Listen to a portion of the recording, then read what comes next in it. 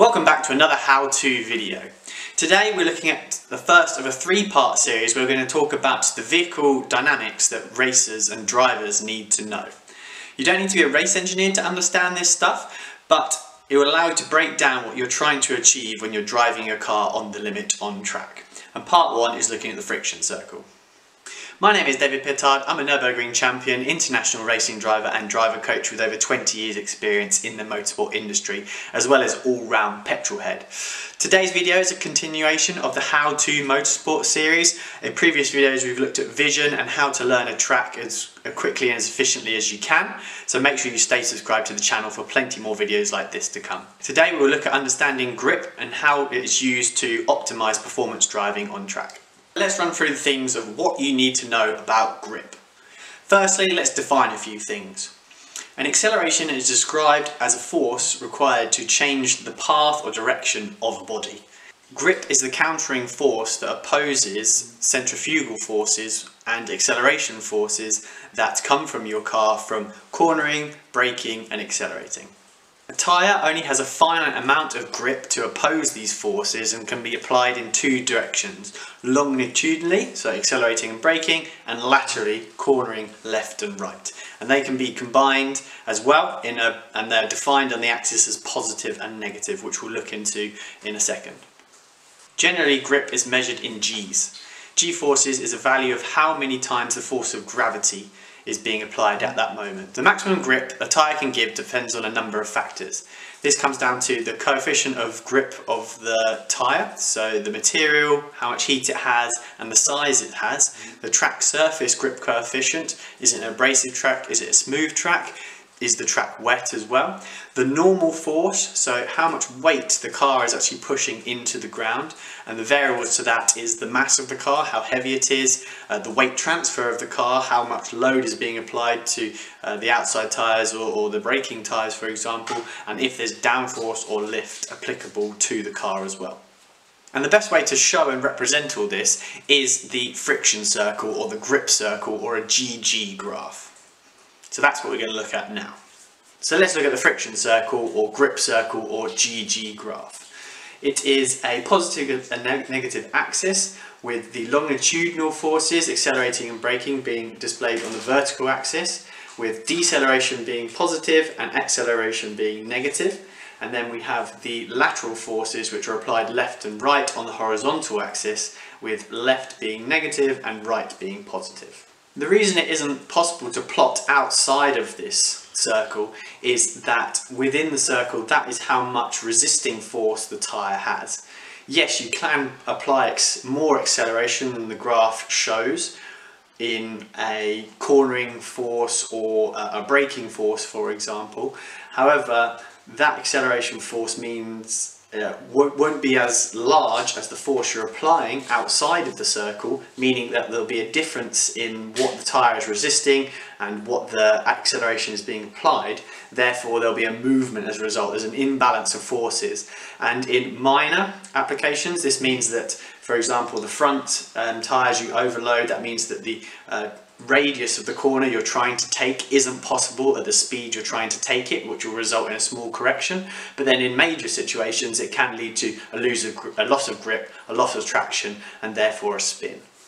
And a worked example of this trade-off of acceleration in the longitudinal direction and lateral direction can be seen here, with still a maximum combined value of 1 on the outside of the circle. We can combine a 0.6 amount of positive longitudinal acceleration and a 0.8 negative of lateral acceleration, so we're braking and turning left, and that's going to put us on our maximum value on the outside of the graph at 1 still.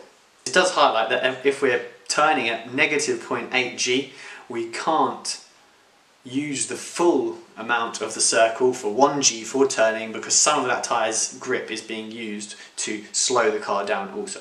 An example of this GG graph in action is shown in any of my VBOX onboard footage. You can see the little round dot with the red circle in the middle, and the red circle is that combined G-force where it's being applied, and it moves obviously forward in braking, backwards in accelerating, and then side to side under cornering as well. And this red dot is the force that the driver feels when he is driving. That is the bum in seat feeling that drivers describe when they're feeling what the car is doing and how close it is to the limit. And it's a race driver's job to make that little red dot be on the outside of the friction circle, the grip circle, for as long as possible. That will lead to higher average cornering speeds and therefore a higher average lap speed and a lower lap time.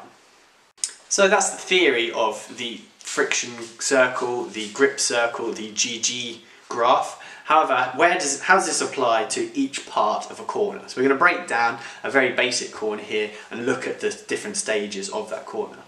First of all, we have our standard GG graph with the dot right, the value right in the middle. That shows that the car is neither accelerating or decelerating longitudinally, and it's going in a straight line. It's not turning left or right. So that's why there's no force acting on the car at all. That's why the dot is in the middle. Then we come to heavy braking. The dot is now going to shoot to the top of the graph at 1, which will be our braking. So the car is optimizing its braking. It's using all of the grip available from the tyre in a straight line. Because it's using all of the optimal grip available in a straight line, it's not possible to turn the car at that point without braking traction. The next phase of the corner is turning. This is where things start to get a little bit tricky. There's a small amount of combined now, as we have to transfer from fully at the top of the graph all the way into the right hand side of the graph to make the corner. So a good driver will follow the edge of the friction circle all the way around the edge until the grip is fully transferred into full cornering.